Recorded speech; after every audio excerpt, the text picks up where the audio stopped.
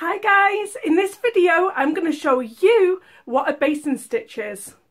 I produce videos every single Wednesday on how to use your sewing machine and simple sewing tips and tricks. Now a basting stitch is really quite easy. You use it just to secure two pieces of fabric temporarily together. So I'm showing you on my Baby Lock Soprano, but you can do this on any machine. All we're going to do is make our stitch length the longest possible length on our machine. For mine, it's a 5.0. So I'm just going to sew this out with some scraps. So as you can see here, my stitch lengths are super long. So when I want to come in after the fact and take these temporary stitches out, it's really easy to get through and pull them. So that is all a basting stitch is.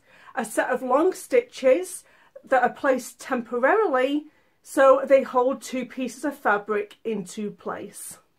I hope you've enjoyed this tutorial, and don't forget to hit that subscribe button so you don't miss seeing me next week. Thank you so much for watching.